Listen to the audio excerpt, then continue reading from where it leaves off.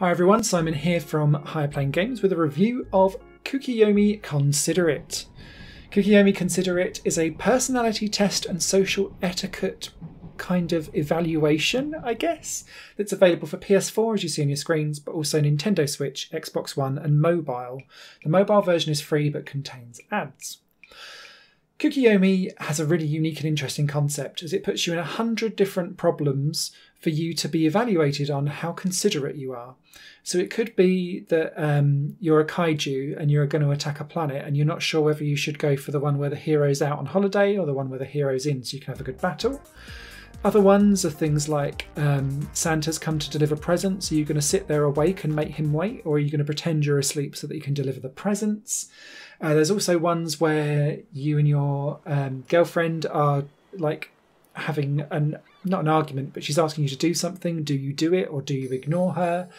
You play it how you want, and it will evaluate you over those 100 problems and give you kind of like a social etiquette evaluation, if you're considerate, if you're empathetic, that kind of thing. There is a heavy Japanese culture slant to the whole thing, which is pretty much why I was really interested to begin with. But some of the cultural etiquette and nuance is kind of lost on a Western audience. There's some scenarios where you're in a train and you get to decide whether or not you'd like to turn your music up and down or move left and right. And there's one apparently where you have a couple that come to sit, and it's like the very first problem, and you decide whether you want to stay in the middle of them or move to the left or right to kind of let them sit down. Now apparently in Japanese culture, moving to the left is more considerate than moving to the right. Who knew? And it's that kind of nuance that changes your points focus slightly depending on how you play the game. A lot of the choices are quite binary though, so it'll either be an and or type scenario, so it's not going to kind of veer you off too much. And part of the fun is through the unique design and the challenges that kind of come at you thick and fast, because they're all kind of like 10 seconds max. Aside from the single player mode, there is also the Consider It Together mode, which I will absolutely be dragging my other half onto doing at some point. And the idea of this is that you play the same 100 stuff again, but you need to kind of decide together what you're going to do, or you can kind of veer off and do your own thing. And the idea is that it also not only evaluates you on how considerate you are, but actually how harmonious are your decisions together.